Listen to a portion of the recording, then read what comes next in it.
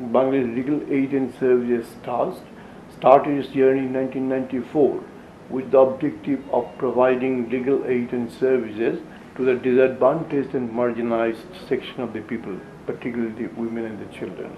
The core program of this organization is giving access to the justice. For that, we practice both informal justice system and the institutionalized justice system. The informal justice system is the mediation. If mediation doesn't work, then we go for litigation.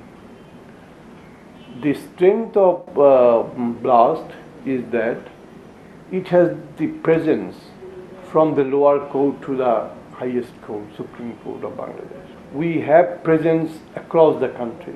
The formal system is time consuming, and the cost of litigation, court fees, the fees for the lawyers are quite a bit. The poor people, first of all, they do not have the knowledge about the law. They do not have the knowledge of the rights, and they are very afraid of formal court system. They feel that it's a very complex system. They don't know. Another thing is that distance of the court from their houses, from their areas. They have to travel a lot. Maybe they have to travel 400 kilometers, 300 kilometers, 200 kilometers. Sometimes they don't have the money to go to the court after traveling for 1 hour, 2 hours journey. And maybe that they will have to stay 1 or 2 days there. So it needs cost money.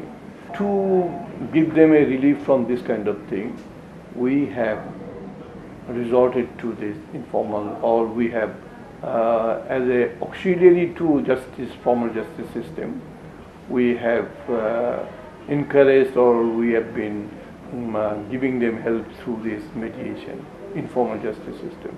Informal justice system, or this mediation, or you can say shalish in Bangla, these are not alien to this part of the world. In 50 years ago, 100 years ago, there has been this traditional system of shalish or mediation in the villages, in the rural areas, and they used to do that. But perhaps there were the, you can say, the demerits or flaws were that those times maybe those are imposed by elite of the people on the poor people. The poor, they did not have the voice in the process.